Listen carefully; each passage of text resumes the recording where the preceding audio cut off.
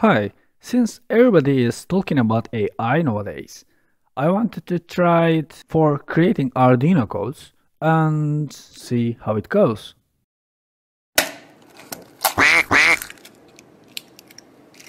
To be able to use it, you need to go to this address here, and I will put it on the description as well. You can just click it on the description, and then you need to click try button and sign up and follow the instructions. Then you will see the screen. First, I recommend you to mess around with it. For example, Redmi song. And actually, you can have quite a lot of fun. You can even spend hours in here. Only limitation is your imagination here, I guess. First, I would like to use an Arduino Uno board, since everybody has one already, and other common components. Let's try something simpler first.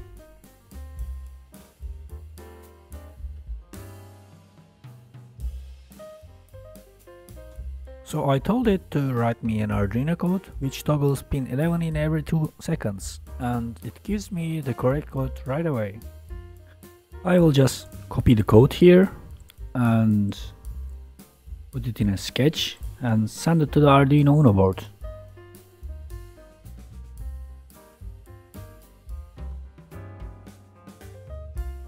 And it can toggle the board as we are expecting it. Let's try TFT 11, which is quite a famous temperature and humidity sensor on the Arduino projects. Again, I am just telling it to write a Arduino code for TFT 11.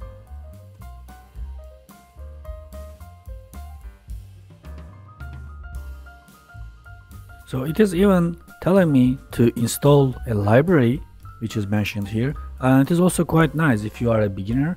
Most of the time we forget to install the libraries in our code when we try to use it from someone else. I connected sensor to Arduino board already, and let's copy this code and paste it here. As AI warned us here, we need to install a library for TFT 11, and let's try to find it in the library manager. And which one did he recommend it? From the Adafruit. And this is the one that it is recommended here. And I think we can just upload it. So if we go to the serial monitor, we can see the temperature and humidity levels. No wonder that the room was feeling a little bit cold today. It is just 18 degrees. I didn't have a chance to use a servo motor before, so I would like AI to write a code for me this time. Write an Arduino code which controls a servo motor.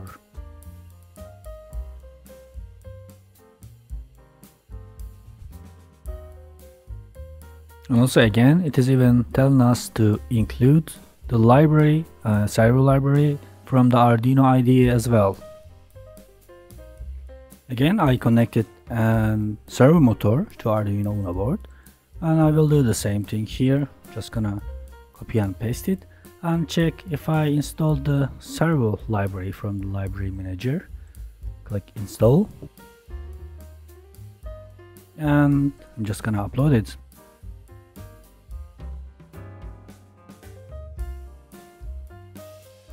And the servo motor started working. Let's try another board. I like ESP boards because they are faster and they can connect to Wi-Fi. First, I would like to write a code which scans Wi-Fi.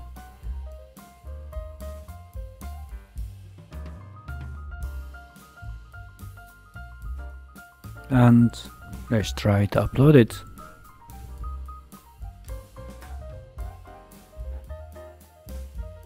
We need to press the boot button for uploading Arduino codes to the ESP boards. I'm just gonna do that.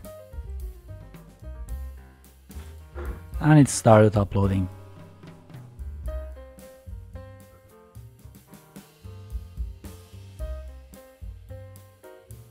So if we go to the serial monitor, we should be able to see the networks in our area.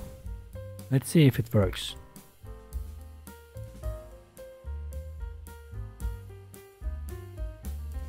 Yes, it is working as expected. I would like to try more complex thing than just you can find it on the Google with a simple search. This time I will use an LCD. So this LCD has a ST7789 driver IC.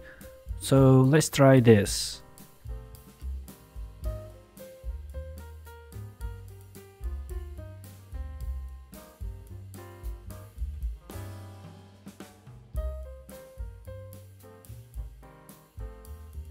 Okay, but I would like to change these definitions because it is not how I connected to the board.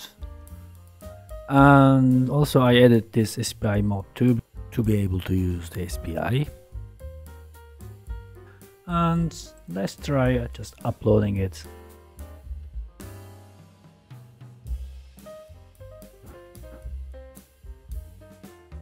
And it says hello world.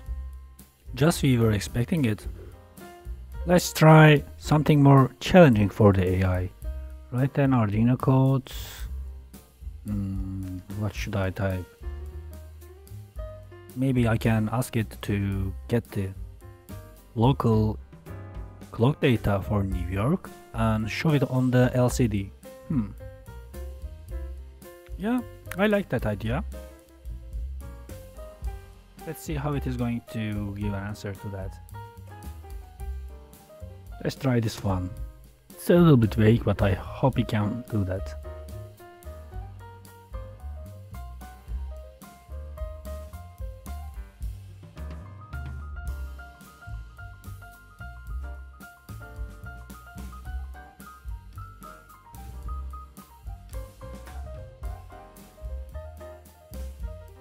Okay, it also mentions that we need to install this library and this one, and I already installed ST7789 library for previous exercise, so I just need to install this one.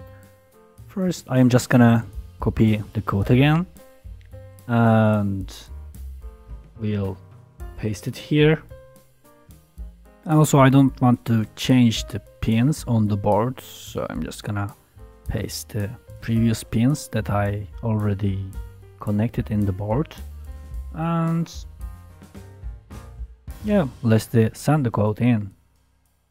So I installed the NTP library from the library manager and reused my previous pin definitions, and rest of the code is same, but there were a few tweaks that I have done. One of them was this serial println lines, which were under the TFT init line, and it was messing up with the code. I just moved that before this initialization code. And also I updated text size because I wanted to make it bigger, but the rest of the code is the same. I'm just gonna press the upload button and again press the boot button on the ESP32 when the compiling is finished.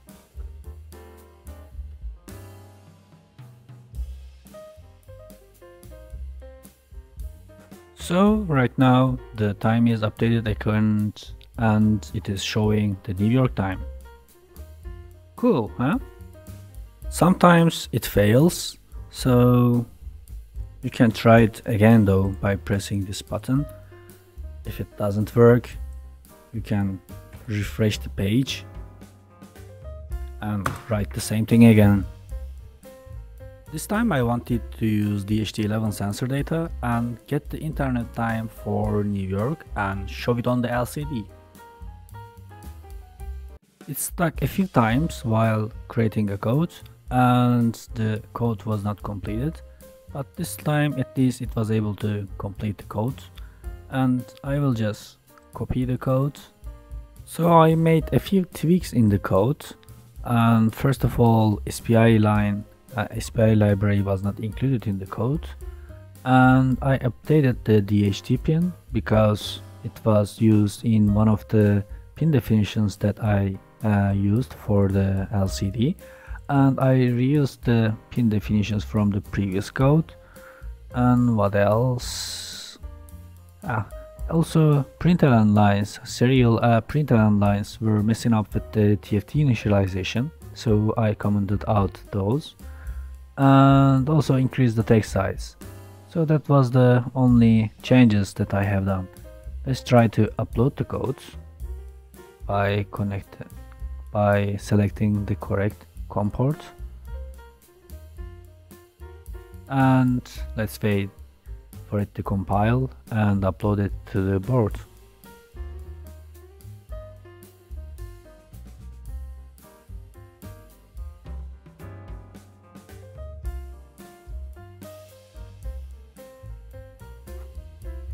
Again, let me press the button.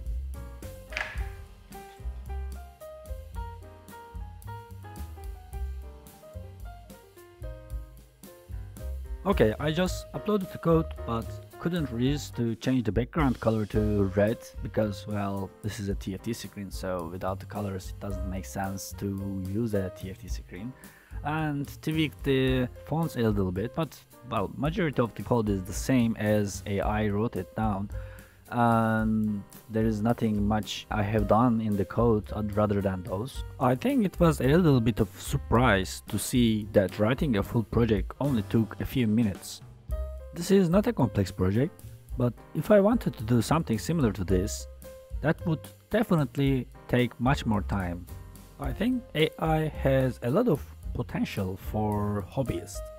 I believe in the future it will eliminate the big barriers for the people, like knowledge gaps, and also reduce the time which requires to learn new skills. It will definitely let people to release their creativity. I have seen tons of creative people, but they were blocked with the knowledge they lacked. And once you start working in a job, it is pretty hard to find time to learn new skills. And I think AI will let these people to express themselves. No, it will not replace the real programmers or rule us over, of course, as some people like to speculate, but it will be a valuable tool which everyone can use. I see the future of the AI is like a search engine, but a lot more smarter. For example, like I tried to do in this video, when we ask it to show us an information, whether it be a code, picture, or a movie, it will just serve us the content like a search engine, but it won't be limited to existing content. So even for professional programmers or other content creators, it will create a template, and there is definitely a need for tools to tweak those contents. For programmers, it is not of a big issue because they can just copy the AI created code and tailor it down to the exact need. But for artists or movie makers, there is definitely a need for new tools to be effectively use the AI created content. Anyway, I just found this pretty interesting and exciting, and I wanted to share it with you. I also want to hear your ideas and see the projects that you made with the AI. If you put it your ideas under the comments, I would try my best to help you. And like always, see you next time.